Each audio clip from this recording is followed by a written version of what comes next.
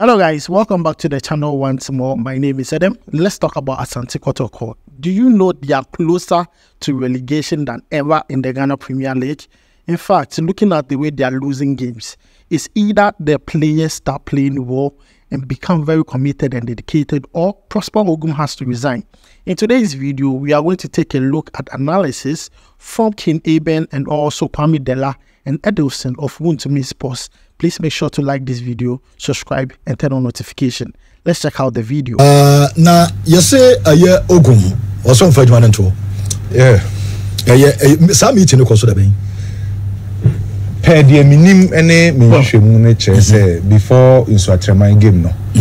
In penny phobia kuhun say anka on train on kakra. But see there be or by more better things. Also bet me attending. Also bet me attending. Is it in Tiana? Oh, I see a factor. Because Chroma or just $4,000. $4,000. I could be 400 million a month. Almost 400 million a month. But so many country I don't know.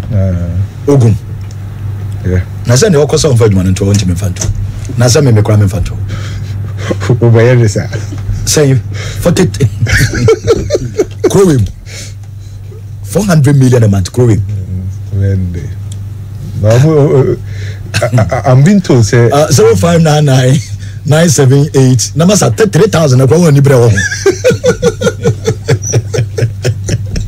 Anderson 3,000 I go on Ibra. Yes, I'm going this is Obia or they say kind of say love and as saying or they be our pair no had any situation but as a as a professional there. Catch also bet my 10 in because every month Tibiano Bibia Timisi. Now say two options. Either say Ogum no di adwuma ne beto and now Kotoko no obeka say and ye me pamwa ma wako. Nti so ono si on fan to a Kotoko no emu so ye den. So we cannot look at one side alone. Omo no mpese bia on be pam no. Dey be say onko omo hwe say. Dey ti na omo mpese omo be pam no. Compensation. No. So much compensation. So man be 4 months be say 3 months. 40,000. Or just $4,000. Over 400 million. Never so man 3 months in play saying. And yes, watch I say. So her contract in the aka woman so those one. But where did you Pamona 3 months? 3 months. Until what check it, what I say 3 months, 3 months, and yes, Kakitwa. Until no bad dream say be a mitria dia manwa and a mistro dia fine. Because I never you know. Me juma ma won't mean yet.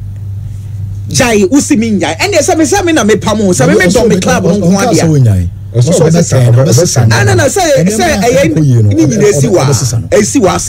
man over to mama time so there may more time say fast man. Okay, na time man and your man horses no no. And you Kotoko na eba league no. Only a man for na eba say on Karela at the relegation zone on the Kotoko ntemi 3 points po. 3 points and that Karela Ori and the Kotoko team 3. On next game, on the summer test never baba we are all comedy ma. Joka so best and yes Oginidi. Hey, because the same coach the Kotoko League there. Aye. Me want to say a beer because he can't assemble the mood. Because so far we Kotoko has said my ben na bet my Ghana be 40,000 a month. Ebe yire Kotoko na has nko. Kotoko has nko. And I say so or no tefie or pound tefie best 6 months as best as coach na waba. Obenya ask uncle refreshing bra. To say Prosper Ogum coach na ka say and you jai Kotoko adwuma no an coach kro you okay. When you okay say o say so jai coaching kro you okay. When yes kapa. Yes yeah can dey ada. Yeah why dey we are. O ka so best sanyo man. No krebi wo ho e wo say ye ka. Enye so bi tan obi o.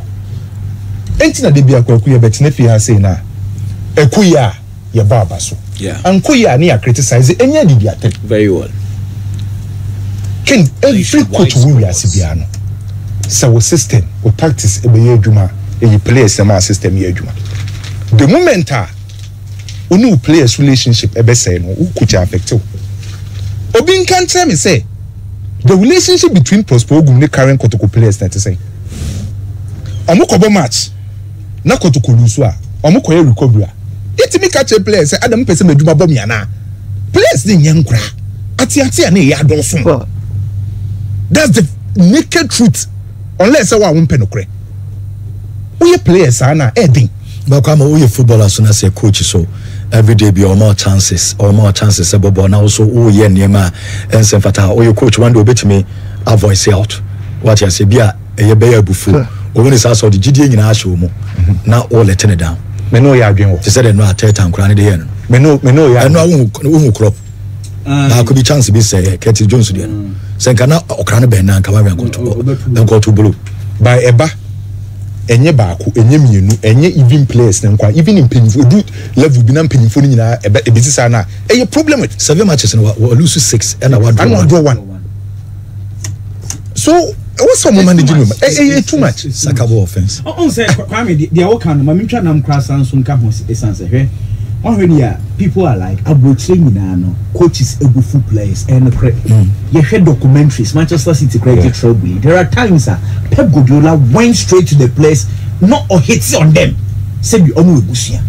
it is normal nemo say extra normal na akoye problem me pacho team asiye it is normal for coach one time be say obedi the player them nemo say etrana ekoso na etato so a then it becomes abuse me pacho what dey meet you yase wo ya no dodo a na abaye abuse again prosper okochi keep course nkwada no yeah nationwide sports students okochi wafa nkwada approach Asante Kotoko the approach shouldn't be kept course school shouldn't be wafa. The approach for Asante Kotoko is different.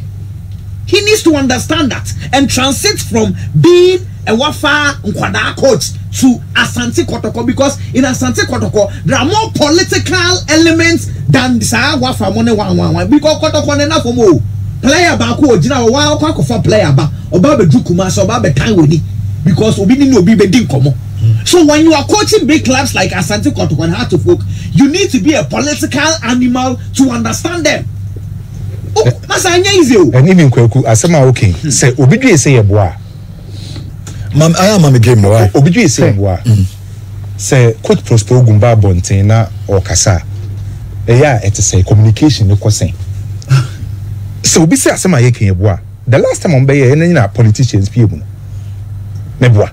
So coach no oye very good coach obi ntimi take anything away from Prosper Ogum by communication your problem and affect it as a relationship and affect it and asema ye can they know most especially the senior guys because baby adru no afi no all rely on them and they are also make also omo hu nyoma and no kwani wo ha eto de bia okay eya na pese e kan sem ba yi ni enya abotre kaka minu ade tell say where Kotoko edru at this stage Kotoko enkane obo 3 games na olusu mienu na obo draw back wa ya pamo e kamo ne say a crisis coach bia wo bia bo ball na situ ukọ.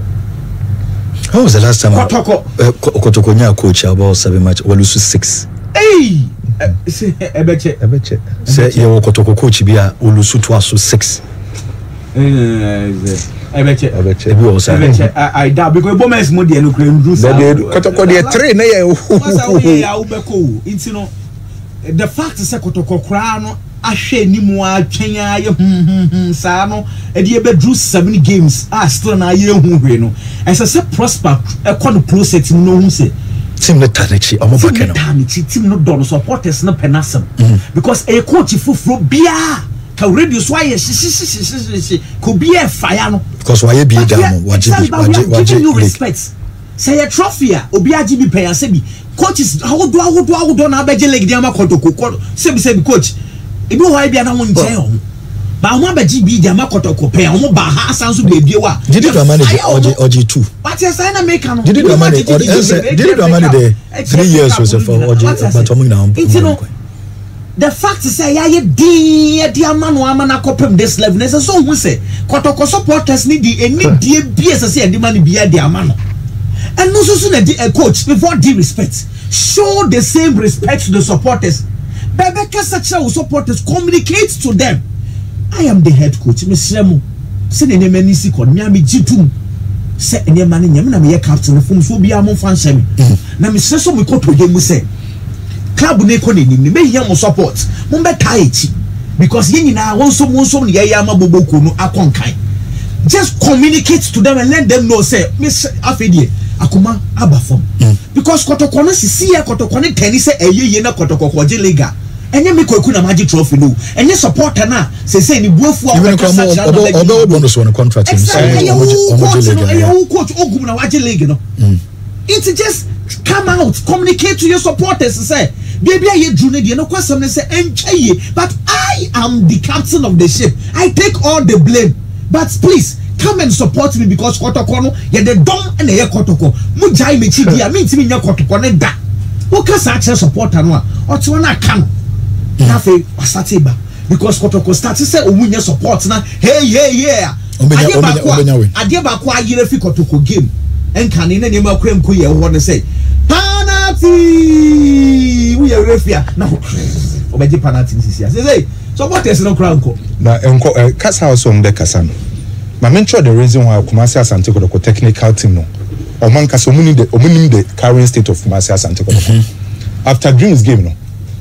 Assistant coach of Kumasi Asante Kotoko clue Ebeka say omo baba abara sports stadium ehoye omu fie eho no mbese sanioma the moment how your coach obo current league we okasa asem we ameka say wonim the current state of Kotoko say we betani your baba abara sports stadium in fie league na here but the last time dey na me chiro team bay and wa pick fewer number of points we fie pa Kotoko so Kotoko e wo fie no onya de. And it's also a catch supporter say, if you number base no more, it's just one cassa team now, coaching. One said the name of my day. Ken, I send the tintin and say, as it stands now, you my bad thing. So, what to best and relegation, you won't go by. Say, I could be intimate. It's a business because supporters in a business. One the best also is Sanyoma. So. When I was also Sanyoma. Kwano passe de na we say we boys supporters no before we go mumu enye. So and there ya say team e ko say ya ba ko mienu bi wo mo perform e. Ebi mo ya ade o but ye de be from nyina. Nti say no fan bi anhwe say player A, player B on the almost games nyina no but Yansenge will be out 18 and Menka the last time Asante Kotoko a football game. So here was Sunday. Nana was social media. Even Kotoko supporters. No one himself went to me dreams in what was had to be there. And your house of Foko. And your Kotoko house in a baby. Bakoro supporters in na and ra. Do doing in a when he said, no one to me dreams in your day. Dreams special. But a team, what she said team here, dreams team your mother Africa. Sana me catch musisia. Se omo Kotoko supporters back in now. Kombe se Zamalek wako final. Yeah.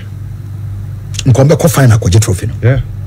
Because omo bibi omo team je trophy no. Aka supporters no. Omo ni sa back in now Kotoko. But now omo so mo back in no. Yeah. Musu ntimi mo born ma supporters and support omo. Inja things advice na dia ma. Coach 7 games in Yamanko is still now Kotoko 2 point. Ni pani bi 2 e di echi e di omakoma. E just a club no ye club aye. Amanfoko. Na me say nipa na e wo da woni na nya ko. Easy one just say any club ye to. Me wo ba ku bia na ono so ne buo for so fra kra ne bai. Oh. Ono so fra kra ne ba de wo. A che say ono so de abufu sa kasa sa. Any part dom ye go. And also ya kwan na 80% Kotoko fans nko an dey go. And only club amoko ba bia omo support a change team no. Entire no take advantage. Because so kwa we to say the ubo. They didn't know who was advantage. Dreams boys we are forming. Almost Ghana and Africa. Omo who match that. Omo ningira away. Omo no bia. And not dreams able without Ajenim, right? Aziz Sahar. And so and when say kwaku after the game, you move any opportunity set team bobo we are. You know the technical team of both sides didn't come. Asema dreams technical team ma aware ni say. Kotoko major problem you say. Kotoko game reading. Omo more bench, omo game reading a problem. As omo more coach. Yes. because maybe but the point is say who your coach is so bit so Ogum. Assistant is very, very important. The power with the neighbor. Who assistants you know. It's a muya diansa ni panamum ne so to any day. See, so mona intimi amwane dia. Opa min twan for nincho. Okay, Kotoko ne Accra Lions. Okay, Kwanya Kotoko fa so consider goals no. Against Dreams, Sako Kwanya Kotoko fa so consider goals. One of the issues I have, he say Kotoko Momo video technology na no mu use is no moja. Because do they have a video analyst? Because I view the views, view right? Omoja ni. Banner near sponsorship. No, na say what na ya to na view ya to na say ti Kotoko da so. Ebi ho. Eyomodia na eyomodia. Anomo omoja use wo.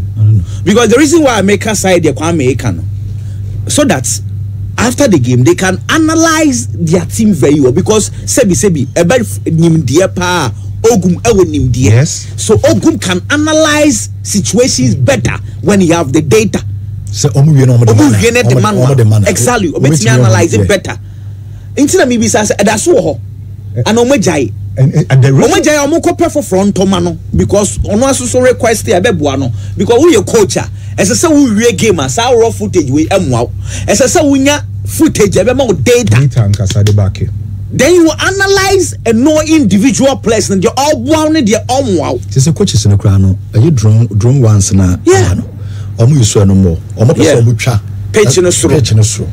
Inti so omu cha pitch no slow na obetena se na ohwa. Afi do hu. Yeah. Position bia ne babia yeso obi gina ya pitch no so. Normal we ni say away there. Yeah, coach emwa. We be emwa. So omu ni bia 10. But you won't go for be kruma omu adwen was. Omu ntime ma nkofo adwuma ma omu nyesa adwuma we. Nkofo nim ball no omu nim. Kotoko assistant no once upon a time. Na onu na lead house of folk team. Oklu. You got to a time na e che na control house. Enti onye small coach. By Kotoko bobo na omu game plan omu di wa game nim no. Say e backfire na esi. Enti any coach bi obe read game ni very well bia no. No wa capitalize on Saturday no dey. I think say one game omu boy ya omu no omu ni gidi ba ko game we ya yefe. And na is so clear. No omu ni che say omu ni gidi bia so betimi dreams. And Adiaba Kwane want to say now no so social media born start on Bob 10 minutes dreams are saying Obia dreams are shadow saying oh my goodness and why be so because they so for dreams because I was supposed to be bringing GD say ko be to know mabo hey baby adune see what offer dreams so league table no so a omunda you omo na yesa omo concentration Africa by ball no omo abono wa Africa me yedi ani ehunu o de toto da omo na yiri ne South Africa no omo so omo ba so omo ni we mu be ba so me kwa dem di twan for de o kana me fo aso say o fa table na e be da say dreams nya de by dreams ball ni omo concentration e wa Africa no any ball no omo bo no we obi a wo hwe football now hwe Ghana football Premier League now they compare Kotoko de na e so in so be predict dreams e be hwe Kotoko. So guys, thank you for watching up to this point, but then let me know your thoughts about it down below in the comments. Let me know your thoughts about it down below in the comments, and also don't forget to help us get to 3,000 subscribers on this channel. Make sure to like this video, subscribe to the channel, and turn on notifications. It's very, very important. But guys, thank you for joining us on this one. I hope to see you in the next video we are going to do live here on this channel. My name is Eden. I'll make sure to see you in the next one. Charlie, we go ride.